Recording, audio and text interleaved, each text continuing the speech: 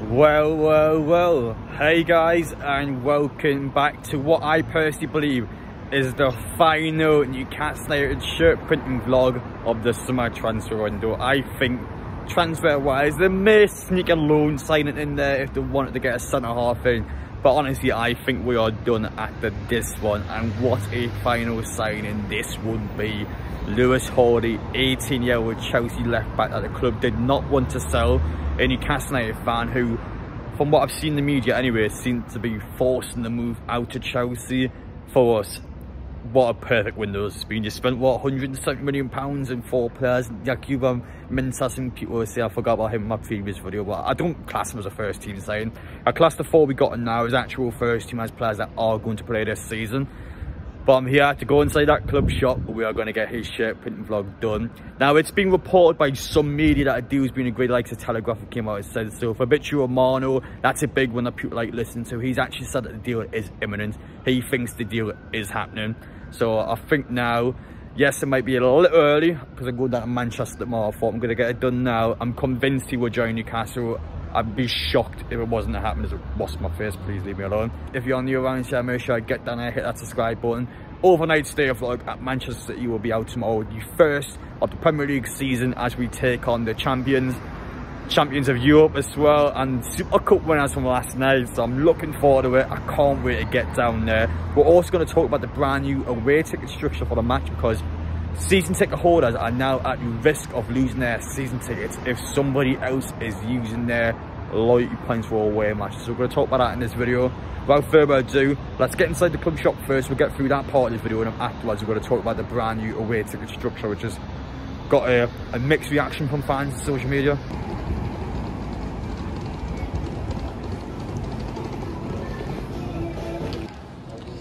Wonder who this warning signs for.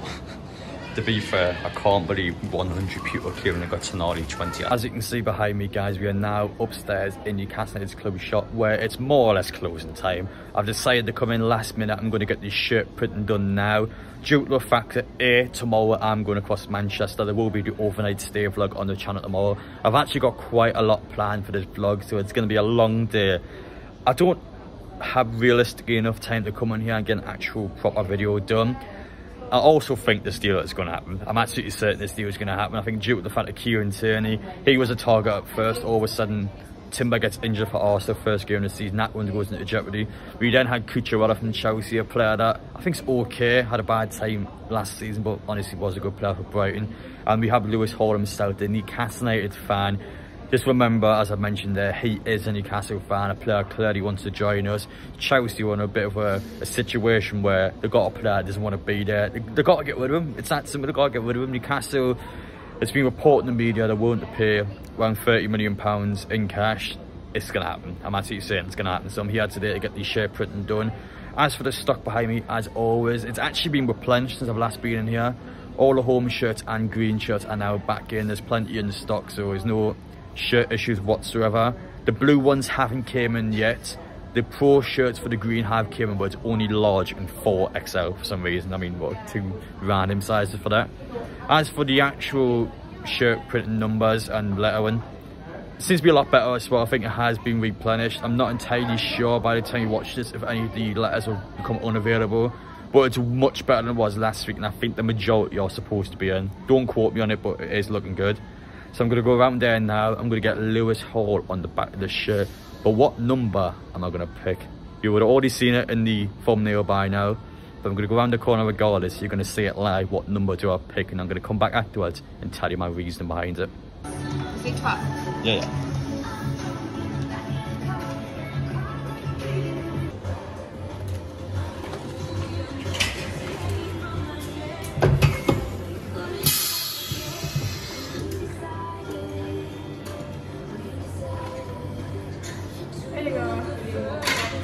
As you just saw before, we decided to get number 12. Why have I selected Lewis Hall number 12? Well, I had to start off by saying in this vlog, this is easily the hardest shirt printing vlog I've ever done. Now the problem with Lewis Hall being is that in his last 2 seasons at Chelsea, he's been a 67. And couldn't you believe it, Newcastle's only registered player above number 39 is Lewis, who is 67. What are the chances? I can't believe it. They must have done this on purpose to wind me up. I mean, how is 67 to, you know, I just can't believe it's the only number above 39 as well. So no matter what, he has to be a different number. What number could he be? Well, honestly, I think there's probably a good 20, 30 numbers he could be, and that's the main problem straight away now. For me, my honest prediction was, I think it'd be a higher number. I think due to the fact that this player is, in my opinion anyway, the next big thing. I think he honestly is here to be our future left back. Straight away, big marquee signing, get a good number on him. I think 12 or 16. Those are the two I went for in the back of my mind. Only all numbers you can be is 20. I can imagine it'd be 20 after I've got it wrong twice. It'll be typical, wouldn't it? You can't be 21 because Livermental is 21, and then it's just a bunch of random numbers after. But 12 or 16 would be my honest prediction. I went with 12. That used to be Jamal Lewis's number. He's on loan at Watford this season. I think he'll leave in the summer. That number's up 3 now. So I think realistically, you're probably looking at that number 12, 16. I think it'll be one of those two. If it's not one of those two, then so be it. I think I'm knackered regardless. But easily, without a doubt, the hardest one I've ever done.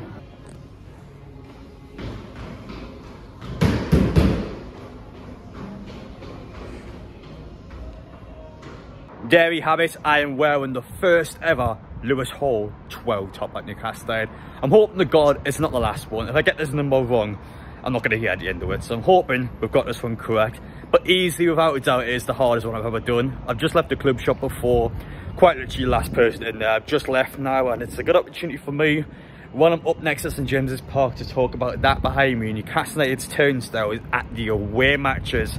Now, the away matches were completely different to the home games, and over the summer, Newcastle fans have been complaining to the club saying it's a closed door. It's the same individuals that are going to every single away match, and not only that, fans are passing tickets on the hours.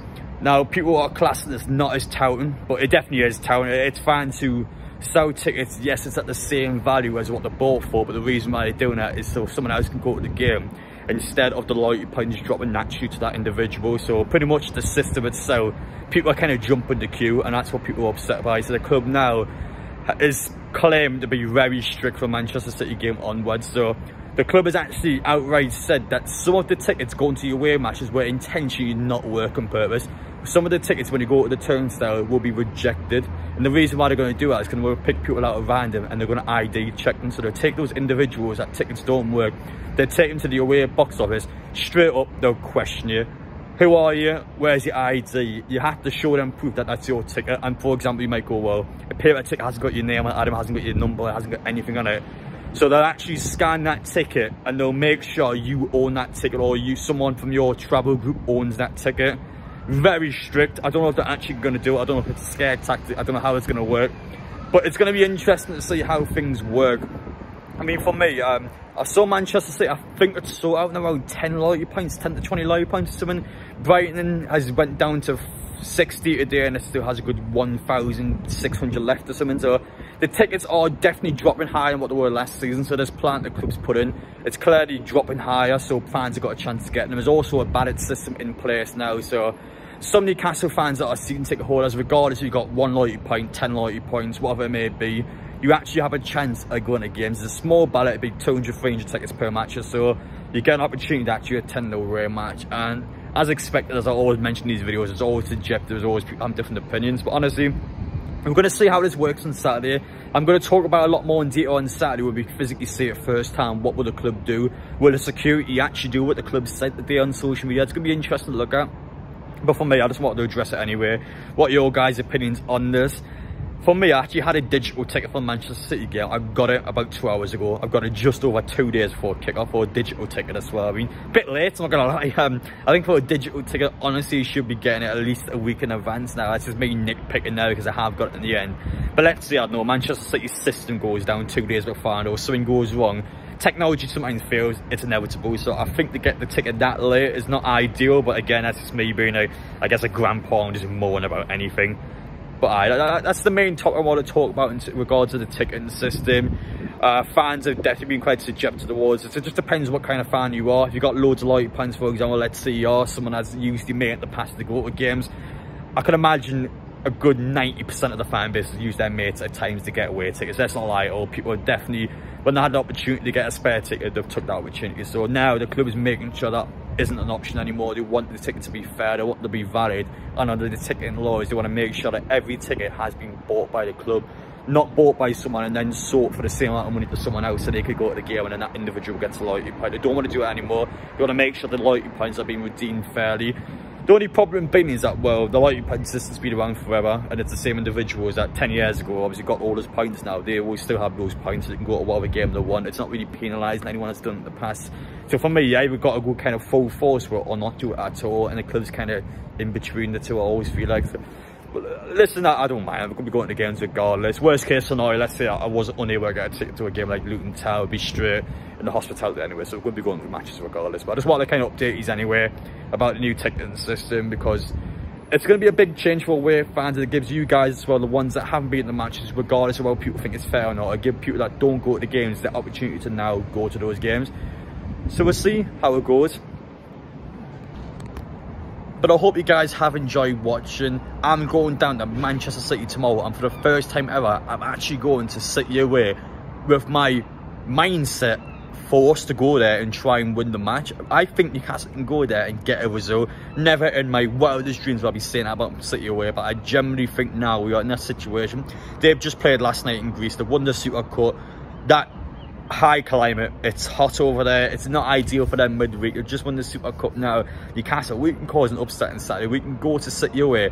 We can stand toe to toe, and I think finally, after all these years of losing time and time again, we can go to City away and we can still get those 3 points. Can't wait for it. Tomorrow on the channel. Well, thank you guys for watching anyway. Let me know your thoughts down below. It's been great to talk about the shirt printing vlog. It's been great to talk about Newcastle's new away ticketing process. Let me know your thoughts on it all down below, and I will see you all in the next one.